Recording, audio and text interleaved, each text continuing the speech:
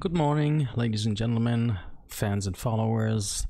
This is Westbound for Westbound Music. This is my second part of the product demonstration for Orchestral Essentials. This time the package number 2. There is Orchestral Essentials 1 and 2, both in an updated version. I already did a demo on Orchestral Essentials 1. I'm gonna link in the description below. And now I couldn't help but get the other package as well, mostly because of the articulations. I watched a couple of other product demos, and the articulations are really second to none in my opinion. For that kind of money, you would have to start digging holes in your wallet with other manufacturers. So I thought it merited a second look.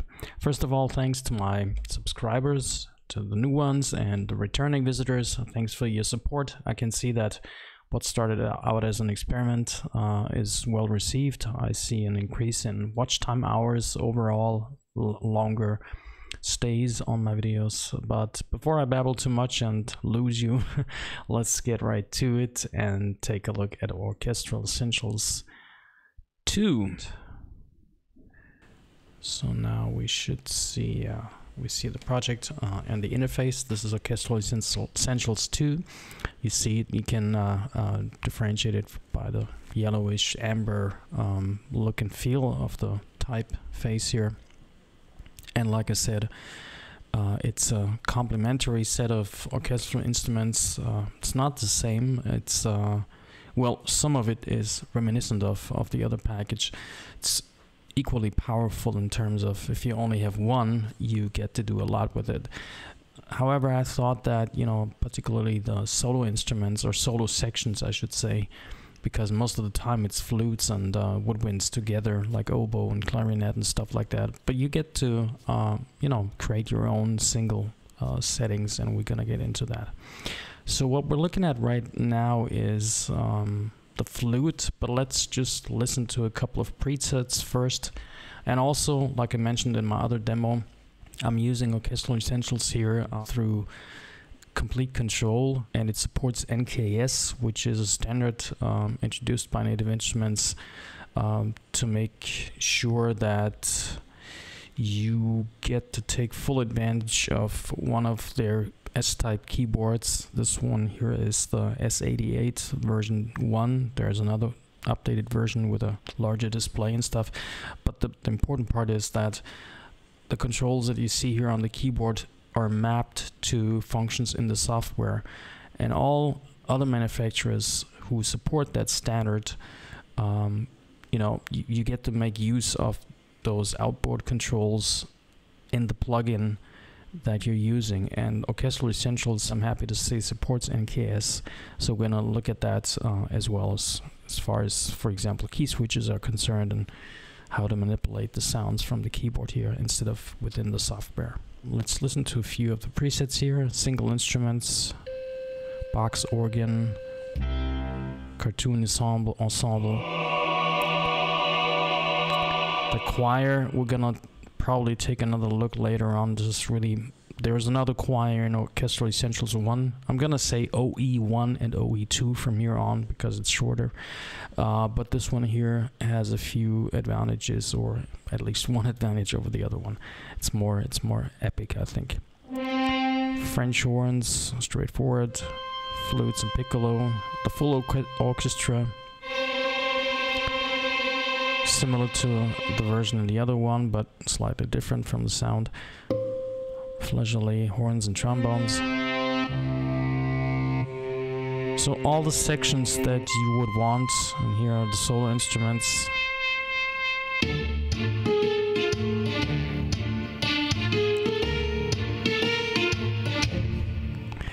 The multis are a selection of instruments or instrument sections and combined in the mixer down below here. We're gonna take a look at that in the end. So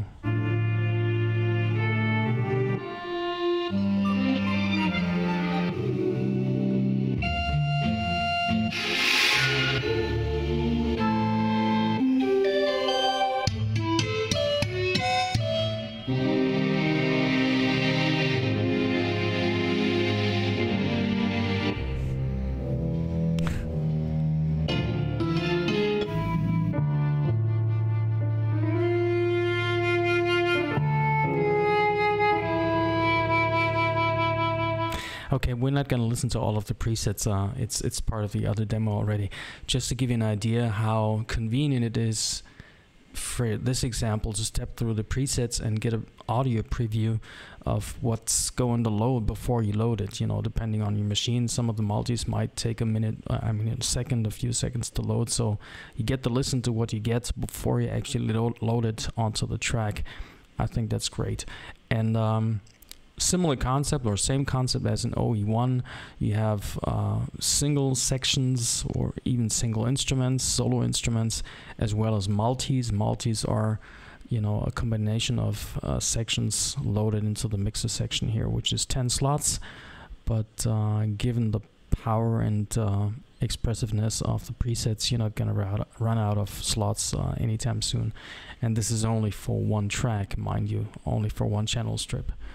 I'm working in Logic, channel strip, tracks, whatever vernacular you're familiar with. Okay, so now since I've already loaded the flute, which is one of the legato instruments, by the way, to load an instrument, either you select it and double click it from the list here to the left, or you go to Library. This is a menu, opens up, and you see there's instruments and multis. The multis are what we just heard here.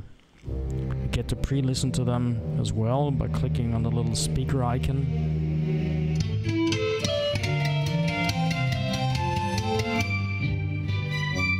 Amazing.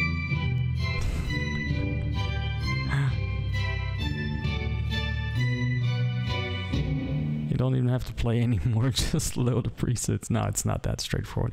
So this is the menu to select your multis or single instrument sections. And the ones with that little icon here, like LEG, and you know, the one that ties notes together, that denotes the legato instruments. And so let's listen to the flute here, which I loaded.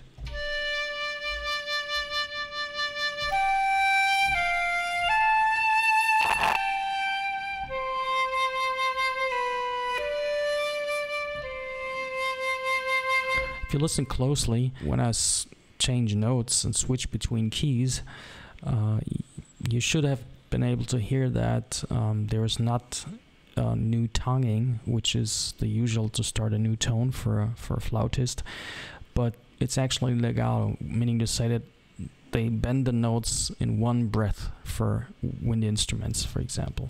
And for the string instruments, it would be like in one bow movement, you switch the notes instead of starting with the bow again. This is what legato is basically about.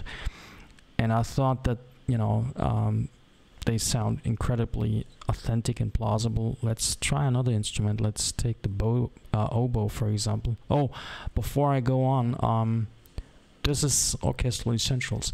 So I loaded a couple of other instruments. This is, by the way, for example, this is a flute from BBC SO Discover, the free version.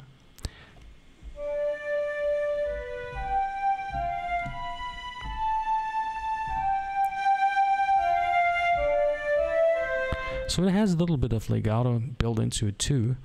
To hear the difference, here's the stock version of a flute from Logic.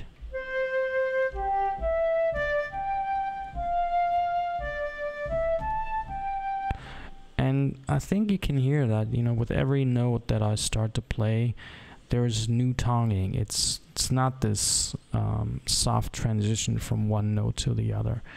And this is what this basically is about. So just to give you a comparison of how realistic they actually sound. Let's load another instrument. The oboe, for example, has legato, or clarinet and bassoons is also very good. By the way, these are all, or most of them are pre-mapped to the mod wheel for expression, so we can make use of that. Oh, I'm in the wrong register, of course.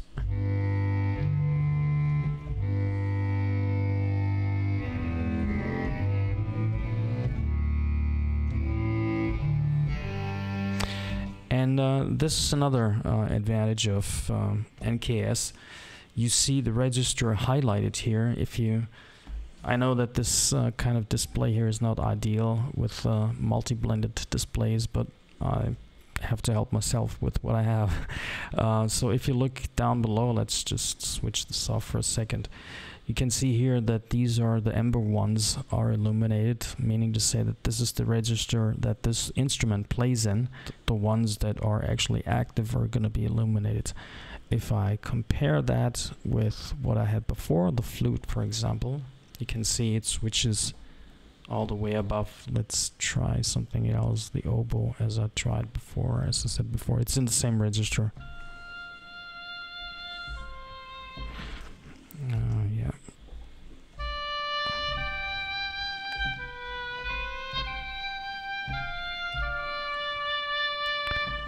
Incredibly realistic, don't you think? You know, the slight vibrato or tremolo, whatever expression you prefer, and really, really lyrical and expressive.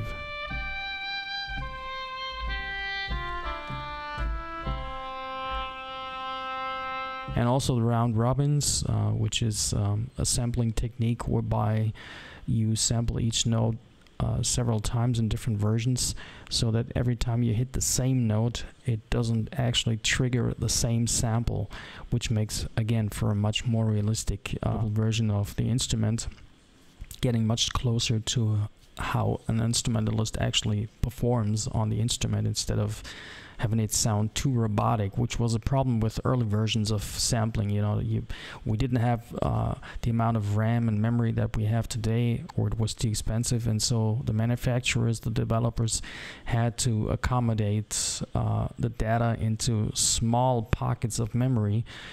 And then sometimes, especially with drums, for example, it sounded very robotic because you just didn't have the capacity and the technology to support all this expressiveness. So today we do, luckily, and it's affordable for everyone, especially in this package, and this is why I meant to highlight this particular feature.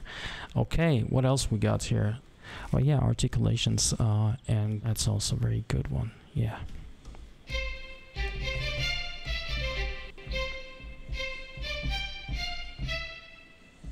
So there are different articulations, different from OE1. This here has the flageolet for the strings, but it's a playing technique which you rarely ever get in one of the entry packages, because it's really, you know, to sample it authentically and plausibly takes a little bit of effort. And this is interesting too. These are 2/8 notes. And they are tempo synced, so apparently now we're at a slow tempo in my project here. But the higher you go in tempo, the quicker these notes play, or the 16th notes. So I'm hitting the key only one time. Oh, I'm sorry. Yeah, here we go. Okay, this is this is what I just demoed.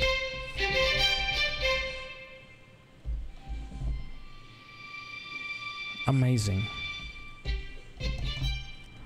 So these are typical staccato, but also this rhythmic expression without an arpeggiator, mind you. This is actually sampled, so you still get to use an arpeggiator if you needed to, or just record it, play it in. Okay, so key switches is what I wanted to show you. And now we really have to watch both screens at the same time. Right now the key switch is set to C-1, which we don't see showing up anywhere here. What you can do is you click the mouse, you hold the mouse, and then just drag it all the way up, down.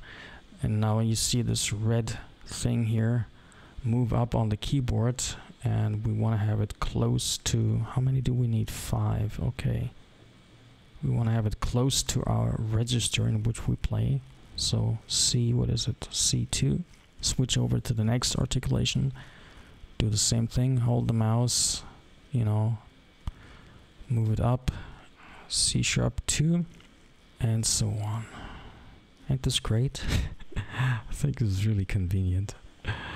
And I don't know this from any other solution, but those that support the NKS standard, or maybe I just found out. It's also possible. Okay, last one. All right, so now if I press any of these red keys here, we get to switch the articulation. See, in the interface above here. As I switch the keys, it changes articulation. You get to store this by clicking here this little triangle icon, then saying save, and then you could give it a new, attribute a new name to it. I just leave it as it is, and oh, okay, I already did that before. It doesn't matter. Let's save it again. And next time that I load it into the software, it's still set to the predefined ones, but I can always select it from my user section here. Let's say open. It should default to the folder with the user content. You click on Orchestral Essentials 2, string section. There we are, violence section. Click it, and it loads with those key switches that we just selected. See, and that's basically it. Okay. The multis.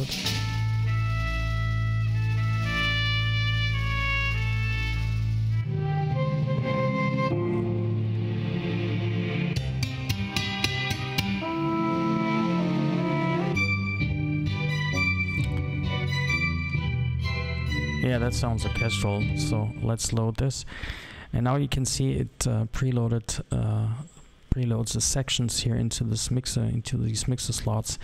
If you wanted to modify them, you click the lock icon. It was already open, but you have to click it twice, close it and open it again, and then you get to all the articulations and all the parameters that I just showed you. Here's another thing that is worthy of mention. You could layer different instruments by responding it differently to velocity. So for example, if you had let's say the timpani are supposed to sound only after, if we hit it harder, you could say that the velocity gauge starts at, let's say, 65, for example, and then if we play it softly, we don't hear the timpani. Okay, here's a little glitch I just noticed, and I think I noticed it in another instrument also, but I already talked to their support. Some of the instruments seem to have an inverse velocity setting. I recognized this, or I found this out by using the piano, which is a decent piano version. However, as soon as you operate the sustain pedal, the velocity curve inverts actually.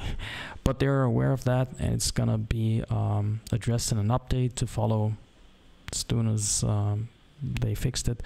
It's going to be free for all registered users, so make sure that you register your license through Native Access in case you downloaded it from Native Instruments, and then download. It's about 10 gigs, which is not a lot for this rich library, and then come back and register your product, and then also subscribe to their newsletter, and so you get notified of the maintenance update.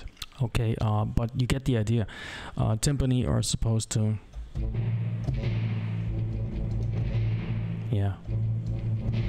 when I hit it harder,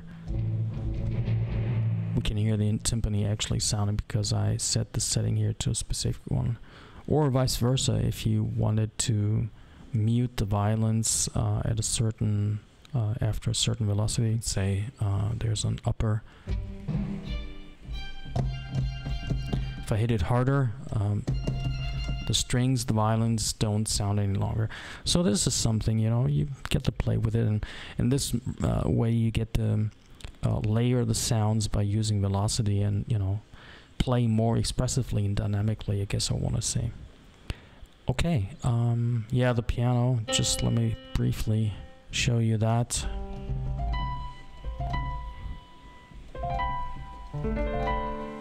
So everything normal, but now if I press the sustain, see, it's softer instead of louder.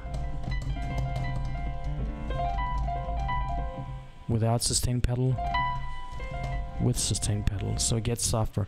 This is kind of, little glitch, but really, they are aware of it, they're gonna address it, and their support, I must say, was really super responsive. Within hours they responded that they got my message, and then someone came actually back to me and we had a little exchange about that and said, yeah, they're aware and they're gonna fix it.